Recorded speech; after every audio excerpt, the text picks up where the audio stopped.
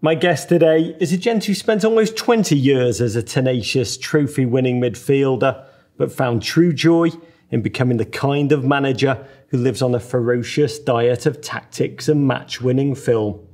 When he was an assistant at Manchester City during the club's treble-winning season, no less an expert than Pep Guardiola predicted that he'd one day become an extraordinary manager in his own right. Last season, he led Leicester City to the top of the Championship table and a promotion back to the Premier League before arriving at Stamford Bridge and becoming the 7th Italian to manage at Chelsea. 5 of them went on to win major trophies, so it's an honour to say benvenuto to Enzo Maresca. Thank you. Hello, Raj. Thank you very much.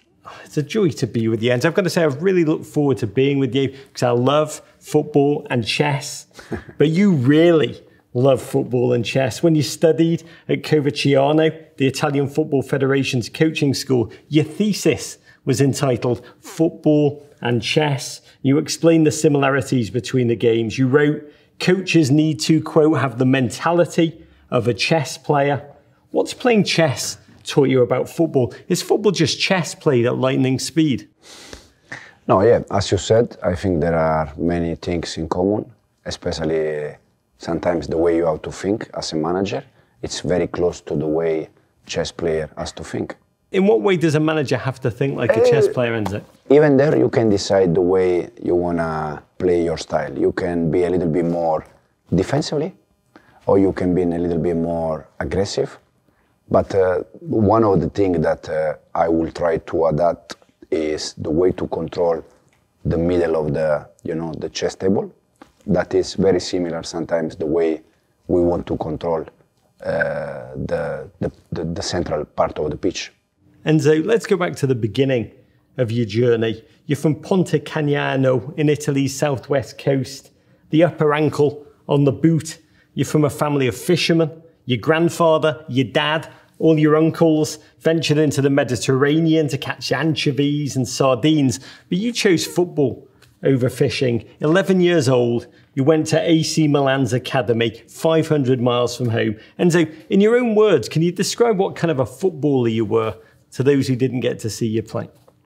Yeah, don't ask me the reason why all my family, they are fishermen, and I decided to be a football player and then manager, because even today I don't know the reason why. But yeah, as you said, I left my city when I was 11, and then from there I started my journey. It was a very good experience in that time because it was Milan of Sacchi.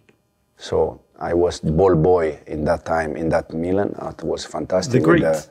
Gullit, Van Basten, Rijkaard, these kind of players, Baresi, Maldini. I left my family and my city very young, so it's a bit difficult, but then yeah, it was fantastic. What kind of a footballer were you in your prime? Can you describe? Enzo was a... Just love the ball. Just love the ball, so no matter if I was at home, I was at the training pitch or training session, I was always with the ball. I always tried to be learning things. So even when I was 20 or 18 or 22, 24, I was always looking around me. Once again, I was very lucky because when I was 20, I joined Juventus. Zidane, Del Piero, these kind of players, they were there. And sometimes when you are young, if you are a little bit clever, just watching at this player in simple things, you can learn things. I first saw you when you came to West Brom, aged 18, England's second tier then, new culture, new language, crazy accents, and you just walked in, scored a goal, and celebrated by flashing that Superman t-shirt that you had on under your jersey. Whose idea was that? And what did that feel like, that moment? I don't remember the reason why, to be honest. You don't? Superman? Yeah, no, I know that the t-shirt was Superman, but the reason why I wear that t-shirt, I don't remember. In that time, I was long hair, so you can understand how many years ago. No, yeah, it was, as you said, I was just 18. I joined West Bromwich, but yeah, it was fantastic. What did it feel like in that moment then, to be in England, a kid, out of your comfort zone, defining yourself, roaring away, shirt out, hair flowing in the wind? Yeah. Depends which part you look. As we said at the beginning, you know, you were with 18, different country. I didn't speak any English words, so it was very difficult because I studied French. As you said, it was different completely different culture compared to Italy. So I needed to adapt myself to everything. But at the end, it was very good. 18 months later, you moved back to Italy. As you said, to Juventus. You won a Serie A title, spent time in Sevilla, became part of a team that won the Copa del Rey, UEFA Super Cup, 2 UEFA Cups. But in 2011, your life changed. You moved to Malaga, then managed by Manuel Pellegrini, the iconic Chilean Modiglianes football leader, man who's won titles in 4 countries. And that tactical genius told you, he thought that you could become a good coach yourself. And you said, from that day onwards, I started to think maybe I did have a future as a coach. What do you think Pellegrini saw in you? And what made him think you could be a good manager? How did that compare with how you thought about yourself? Probably this is a good question for Pellegrini. I don't know. What I can say is that Pellegrini has been a big part in my decision to try to be manager. I try to learn things from him, especially the relation that he has with players. That is a fantastic relation because it's very close. Then, in terms also idea of style, I try to learn things from him, from all the managers that I work with, like him, like Ancelotti, like Lippi, different kind of manager. And at the end, we all try to create our own box and idea. But when he said that to you, had you thought about that? Or was that like me? I was I was not sure because I was still, I think, 29 or 30, so still very young. Even if I was already thinking about after, when you finish as a player, it was the first one. You retired from playing 2017. Just a year later, you were reunited with Pellegrini, the man you called your professional dad. You became his assistant at West Ham. And I'm fascinated because you said you realised immediately that it felt much better to become a coach than a player. And Enzo, you won league titles. You lifted a pair of Europa League trophies as a player. What was it about coaching that you enjoyed more than being a player? It's completely different job. Player just most of the time they think just about themselves. It's about just the session, training session, and then they finish the day. Manager is completely different. You have to think about the training session. You finish the training session. You have to think already about the day after. You have to think how was the training session, how was the behavior of the players, his next game. 24 hours, manager. So it's completely different. But I really like to try to help the players to be better players and all together to be a better team. August 2020, Manchester City swooped in. Have you managed their elite development squad, the under-23 team? They included then Romeo Lavia and Cole Palmer, now Chelsea players. And your City kids cruised to the club's first ever Premier League 2 title. When you were working with those players 4 years ago, what did you learn about the skills that separate a great player from a merely good one? They have something in common. Logically, when you are manager with the under-23 players, probably you have to think that the approach has to be a bit different because they are all 20, 19, 21, so different age. Here, it's quite similar because with this kind of age, about 20, 21, 22, the approach with that team and with this team, it's more or less similar in terms of I like to help them to improve. I always said that improving players, improve team. So the focus has to be how we can improve players, and then it's like something automatic. You can become better team. What was Cole Palmer like as an 18-year-old? What set him apart as special? Did you see it then? When there is a good player, you can see clear. So you can see with, as you said, Cole, Romeo, we had some more players there that they were very good, but immediately you can realize that they are good players. What was it about it? This kind of players, they do difficult thing, become easy. So you can see what for me can be difficult, for you can Impossible. Be easy. But what's amazing to me is that when you were a young player back in 2000, you told the Italian newspaper La Repubblica that if you had to choose an idol in midfield, you'd pick Barcelona's Pep Guardiola. What year was? That was 2000, you said that. Yeah. And then 20 years later, after a short spell at Parma, you started working directly with Pep, that brain-in-a-bottle coach at Manchester City. You became an assistant 2022, you joined the coaching staff, you won the treble. What's the most important lesson that you learned from working at close quarters with Pep? I have to say that I said that many minutes ago because I was playing exactly in the same position. So I mentioned Pep, I mentioned Redondo, that was another good midfielder from Real Madrid, Argentina guy. But working alongside Pep has been fantastic for 2 years, because even when I was with under 23, I was very close. And then joining the same staff has been fantastic. And you can learn many, many things from Pep, but there is one thing that probably people don't see or they struggle to see, that is work harder. It's a beast. He loves to work. The work ethic? Work ethic, exactly. That of a beast? In terms of, he spent many, many hours. Even compared to you? Yes. That's a black belt giving black belt respect. But you and Mikel Arteta both were former assistants. Both will be in charge of Premier League clubs this season. As a manager and a leader, what does Pep do to equip coaches for their own futures? When you are close to Pep or any kind of professional that you think that they are a genius, because I think that Pep is a genius, you try to learn as much as you can. As I told you that as a very young player, I was trying to learn every day. Soak it up. Exactly. I did exactly the same when I was at City, and to be honest, I try to do exactly the same every day. I know he's a big chess fan. He's met with Kasparov and with Magnus Carlsen. Did you ever play him? I would like to meet also, but it's Did you ever play him? No, never played. That one I would pay to see. I can tell you that it's not good enough. He loves, but it's not good enough. There you go. We can end the interview right there. Last season, you stepped up to lead for the first time in English football in the Championship, took charge of a Leicester team. They'd just been relegated. Not only that, I think 10 first-team players had gone away. James Maddison taking his imaginary darts. Local pundit said you inherited a squad that was, quote, a garbage can on fire. But you thought different. You proved different. Where do you start to rebuild a team's confidence and make them believe that they can't only compete, but they can return to the Premier League? What's your first focus to create that change?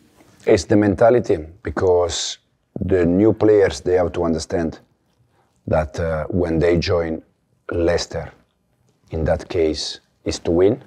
And all the players, they have to reset a little bit, because they have to change completely the mindset, because from the previous season, it's negative, because you relegate, it's negative. So the first focus is try to help the new players to understand that the focus is to win, and the old players try to help them to change the mindset. So how long does it take? I know your methodologies are intense. You stayed at the Leicester training ground for the first 2 months. For 2 weeks, you had the players there with you. Kieran Dewsbury-Hall, then at Leicester, now with you at Chelsea, said for the first few weeks, players were openly saying they felt a bit stupid as they learned what you wanted and adapted. Took time for them to start to click, in his words. Enzo, it does take time for the players to master your philosophy. How long does it take before they really understand what you want from them? This is your question, but it's a question that many people or journalists, they do. The problem is that you cannot measure the time that you need, because sometimes the players, they take it early, sometimes they need a little bit more time. So it's impossible to say 1 month, 2 months, 3 months. Well, the only thing I can say is getting better day after day, day after day. And this is the only thing that me as a manager, I'm focused. On the process. Exactly. And the journey. And that journey ended with promotion. Leicester topped the Championship table with a week left, 31-win campaign. You were poised to become a Premier League manager, but then came a pivot. The chance to coach Chelsea arose. When did you learn about the opportunity? How did you process the decision? Did you hesitate at all? No, the decision has been quite easy in terms of I really like the squad. For me, the squad is a very good squad. And then you analyze a little bit the history of the club, and it's easy choice. When you joined Leicester, one of the first things you did was speak to some of the senior members. You spoke to Red Bull enthusiast Jamie Vardy, Mark Albrighton. You got their perspective about the club. At Chelsea, which players did you reach out to? What did you learn? What did they want you to know? Since I started the club, I try to make contact with some of the players. First of all, to try to convince them that the season ahead will be a very good season. Especially when you join a club, you start to do this with the senior players, or at least the 4 or 5 captains that there are in the team. Chelsea had an enormous squad last season. It took time for them to forge an identity, but then they only lost one of their last 15 games. They finished 6th in the table. You've come in, you've cut that squad down. Can you talk about the process, Enzo, by which you assess what you've inherited and decide on the changes you need to make this your team? Most of the people, they just focus in the way we want to play on the ball, but the focus has to be in both sides, on the ball and off the ball. So we are trying to change a little bit on the ball because we want to dictate the game and try to play in the opposite side. And off the ball, we try to be very aggressive in terms of high pressing. And that requires a little bit of time because it's big change. But as I said, hopefully we can reach that very soon. Managers have a style. You like the play out the back approach. You've said it takes time for these players to learn. Some of these pre-season games have led to you to say, patience, we're on a process here. Have you had to adapt your philosophy to the realities of the squad? Or is it just about them learning what you need them to do at this stage? No, I think for sure you have to analyze and study a little bit the players you have, the squad you have. But the reason why I joined this club, one of the reasons why I joined this club is because I think this squad, they can do exactly what we are looking for. Can I ask you, we're on the eve of the new Premier League season. It'll be your first as a manager in the top flight. And so what's your greatest fear in this moment? I always said the same. I'm that kind of manager that I like to think about this afternoon session, tomorrow session. I don't think about in 1 week, 2 weeks, in 1 month, because the only way to try to improve the situation, the squad, the players, is to be focused in today's session, how we can improve players, what we can do to help them, what we can do to improve players. And then I think doing this day by day, you can reach something important. So by focusing on the task, there's no room for fear? Absolutely. Not in my mind. If you could speak to Chelsea's fan base around the world, can you tell them what are your expectations for this season ahead? What do you think is possible for this team, your team? No, yeah, the target is to try to, as soon as we can, to try to compete with the team that now they are dominating English football, like City, like Arsenal. But also the big difference in this moment between us and them is that, for instance, City are with the same manager 8-9 years. Arsenal are with the same manager already 5 years. And Chelsea is with the same manager 3 weeks. So I think for me in this moment, the big difference between us and them is just a matter of time. I'm not saying that we need that kind of years to reach that level. Hopefully we can reach that level before, but at the end require a bit time. In your heart of hearts, what's success for this season? To see the team improving and to see the team close, as we said, with team that they are dominating English football. Last question for you. Enzo, I know you're a big reader and I know you've lived a lot of life. Is there a single piece of advice or a quote or something that you've read or been told that kind of captures the moment that you're living here at Chelsea right now? I like to enjoy the moment. Everyone, or not everyone, but most people see, for instance, this situation or my situation like, are you aware of the... I just try to enjoy. So for me, enjoy the moment, enjoy the process, and everything will be fine. May this meeting with me be the low point of your time at Chelsea. There's an Italian proverb that at the end of a game of chess, the king and the pawn, they both get put back in the same box. I don't know entirely what that means, but I kind of love it. We're all back in the same box, my friend, unfortunately. No, that is true. Enjoy it while you can. Enzo, Thank you, Raj. Buona fortuna. Grazie. Courage.